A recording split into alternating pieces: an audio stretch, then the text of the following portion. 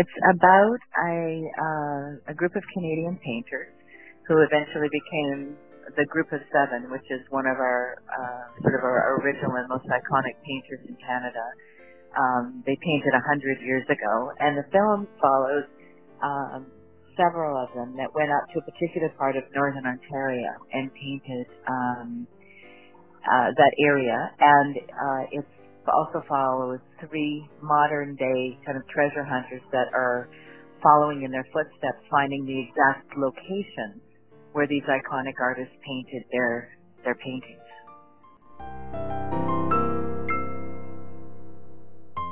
Was negotiating 30 cast and crew in a remote location without running water or power, and for an extended length of time, and mountain climbing and forging rivers. I learned or was reminded, Lauren Harris, who's one of the painters, said, a word to Canada, believe in the artist.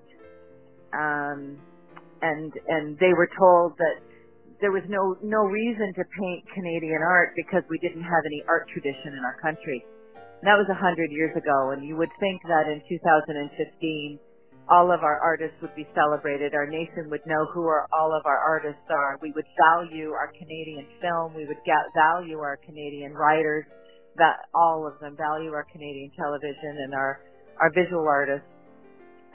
But we don't as much as other countries do. We don't unless our talent becomes recognized in the United States, for example. And I think that I learned to celebrate not only sort of my own experience as a creative person in our country, but to talk about and to start the conversation again about sort of celebrating and valuing our own talent. We're not known as great passionate people or as a culture, and I think if getting to know these artists, you can see Canadians in a very different way.